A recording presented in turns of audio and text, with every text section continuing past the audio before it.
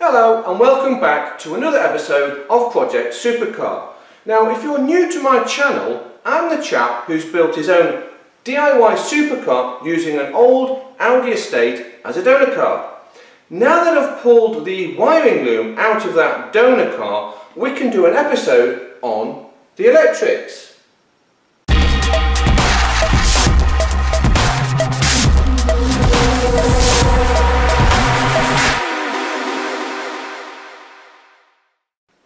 Now the electrics on any DIY kit car build is going to be pretty complicated. In fact, electrics on all cars is pretty complicated nowadays, considering all the ECUs and computer equipment that's fitted to them. I can't really do you a video going into everything regarding electrics, but I'm hoping I can give you a few pointers, and I'll also show you how I adapted an Audi A6 C4 wiring loom into my DIY supercar. Of course, if you're going to build your own DIY supercar and you're going to use a normal car as a donor, you first have to pull this lot out, which is the loom or harness from your donor vehicle. And that's not always easy. And as we discovered when we were pulling the motor out and kind of like stripping things out of here, it's really tricky to route this harness back through the firewall. If you look down in this area, there's just like, there's no room under here to get at anything. And we've tried, well, we've unplugged it from the inside and we've tried like pulling it through the firewall, but it's just not budging. So we're not exactly sure how to solve this problem. Pete, have you done any more research on it or given it more thought? I searched the internet and there were no answers. So I think we're on our own on this. So you guys are gonna just follow along here as we try to figure this out. Well, just taking a look at this area here, we decided to unbolt this bracket that holds the ABS module here in this spot where we want better access. So we're thinking if we can kind of move this out of the way without tweaking any of the lines or whatever, we're gonna see if we can just buy ourselves a bit of room here. Considering there's so little space, like we would have to remove the whole like heater core AC blower motor assembly here. I had to already loosen it to just like get it to move a little bit further out so I could get at a lot of these wires. I feel like we just went deep sea fishing and we finally reeled in the big one. This thing is like a 20-pound harness. This harness. It is preposterous. You can see this is the engine bay side where the rubber grommet is. So this is all engine harness on the front side. This is that weird plastic clip that foiled us for a while. Once we got that out, we thought, okay, we'll just pull it straight through, except you've got your typical like harness that goes to the ECU, and it's got like half a chassis harness attached to it too. And we thought, you know, there's got to be a plug in here somewhere to disconnect it, but nope. It is just built into the engine harness. And you know what it made it worse is these damn clips here are attached like underneath the heater core and everything there. So getting those off is a nightmare. This was not meant to come out without like pretty much stripping the inside of this car. It's like they think you're never going to change your engine harness or really service any of the electricals the way they've designed it. Is this supposed to be a rally car? What? Like weird. Yeah, I'm really puzzled by it. In any case, this is an opportunity for us to send it to Ohm Racing and say, listen, make a disconnect here and maybe a disconnect here as well. And then, you know, the engine harness just separates out cleanly. So our deep sea fishing expedition, I think, has paid off in the sense that we'll be able to like make it serviceable, make it much cleaner. So we'll take a closer look at this loom shortly, but I think what we'll do is we'll go over the prototype and take a look at some of the wiring I used from the last donor car. Now much of this loom you see here is from an Audi A6 C4, and it follows pretty much the same pathway as on the original donor car. Now what I've actually done on this prototype is I've moved the engine wiring harness to the rear of the car, and the rest of the wiring loom is pretty much laid out as the donor car. And that's not as difficult as you may think. The wiring harness from this engine is only connected to the rest of the wiring loom through a handful of connectors, like these. Now I will bring the camera in shortly so you can have a look. Now unfortunately I don't have any real good photographs of this engine in the donor car. Just have a handful here, one from the side, one from the other side, and just a front of the engine sort of shot, not great. So I think what I'll do is I'll show you the engine in the on the new donor car to give you an idea of how easy it is to move the engine from the front to the back. This V6 twin turbo is very similarly laid out as that 2.8 normally aspirated. You've got the wiring harness, which is here, which goes to the entire engine, and it follows one sort of large loom here that goes into this box, which is the ECU.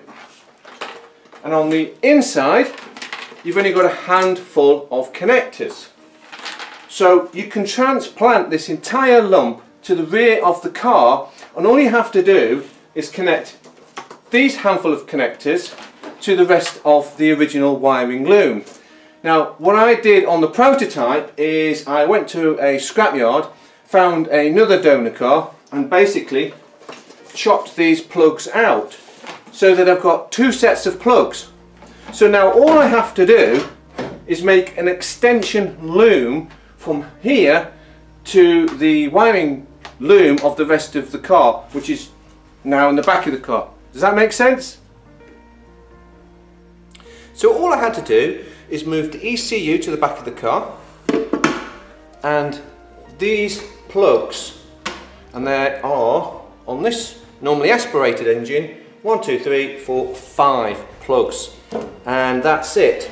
And this is connected to the front part of the wiring loom, and the loom is ran down the inside of the car.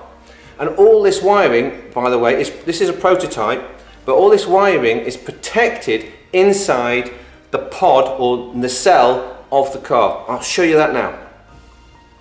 This nacelle has been removed from the car so we can take a better look at it. On the inside you can see the bracket for the ECU, and where these screw holes are holds another bracket that holds those connectors.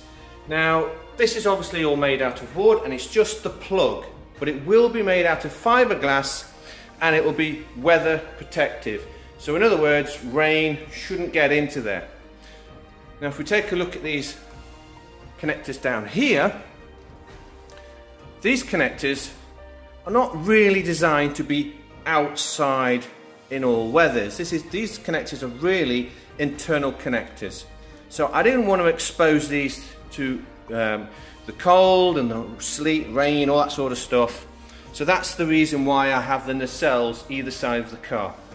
Here's just a set of fuses which came from the original donor car. And I think what I can do is show you where some of this loom goes. That's the main wiring harness, goes to the engine, and then the rest of it is inside here. Again, this is all temporary. This is the prototype, don't forget.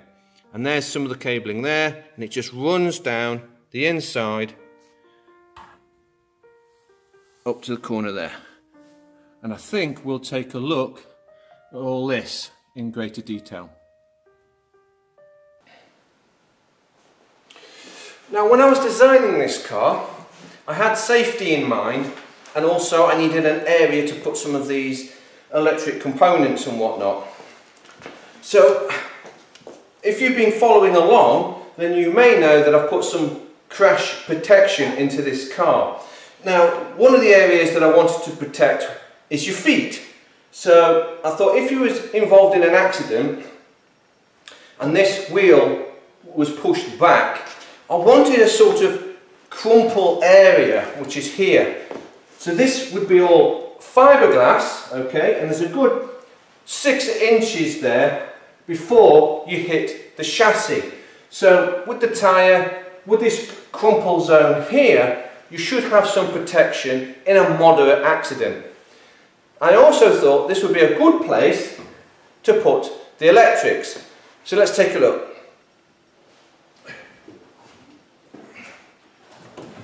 Right, if you've been following along and you watch my episode on dashboards, then you'll know that in a modern car, the dashboard loom is now separate to the rest of the car, and it is usually connected to the car in the footwell. So on both sides of the car, you will usually find an area to plug these connectors into. And because I'm trying to design this kit car as a modular kit in the future, if someone wanted to build their own, and they wanted to use different dashboards and that sort of thing, I needed to make this area large enough so that I could get these connectors in there so you can connect your dashboard to your wiring loom. Let's take a closer look.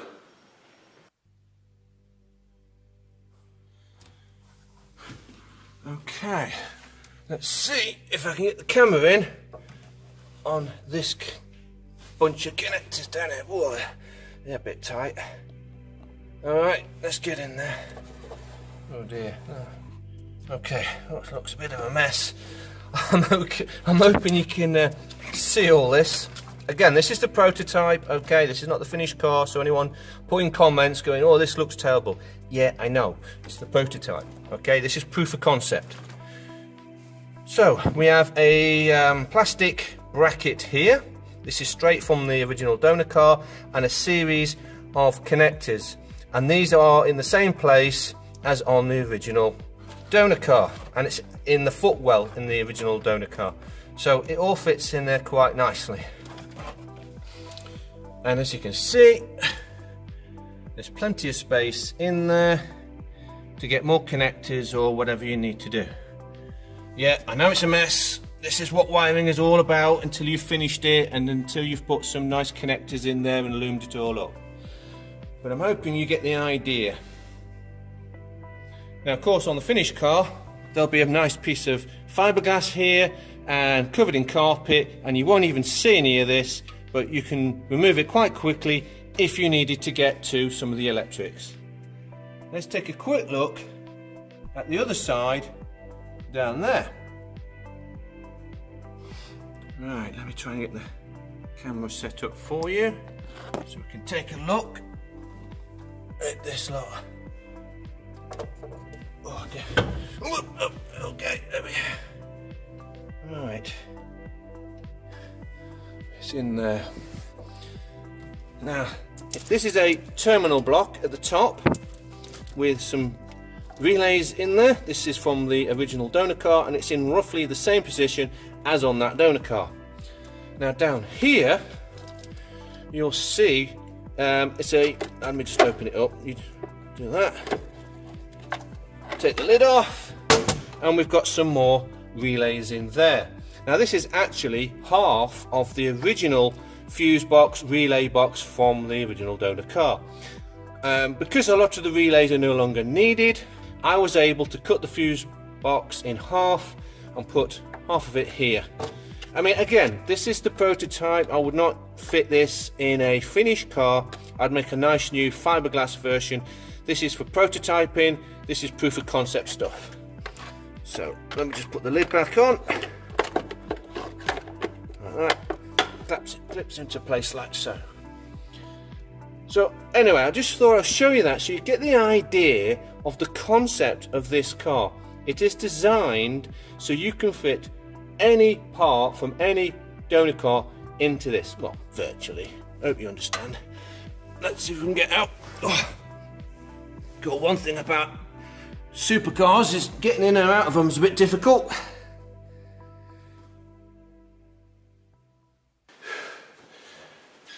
Now what we have here is the wiring loom from the Audi 2.7T donor car. It's not the whole loom because the dashboard loom isn't here, and that lot over there, which is probably just outside of camera shot, is for the front headlights, that sort of thing.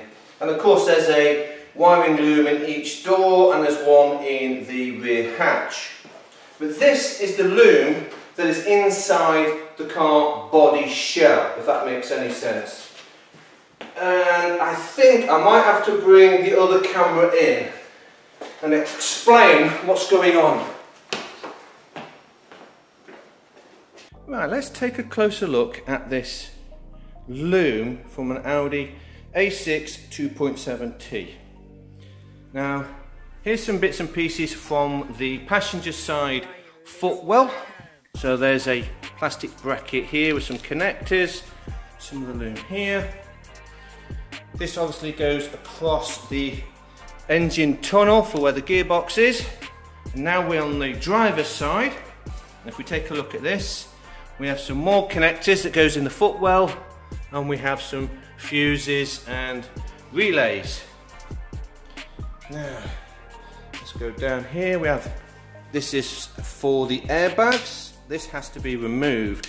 Now this is a problem with this particular wiring loom, it looks like the airbag and the ABS system is part of the overall loom. So I'm going to have to strip that out. And of course what we do have is we have front doors and we have rear doors. So I think, here we go. What have we got here? Yeah, this is for the rear door. Now, it may surprise you, I actually want to keep these, or at least the circuit. I want to keep the circuit for the rear doors, and I think I'll show you why in a sec. But yeah, so this loom will have to be stripped. I'll have to remove all the stuff I do not need, which will be ABS and the stability control and the airbags, and then the rest of it should work.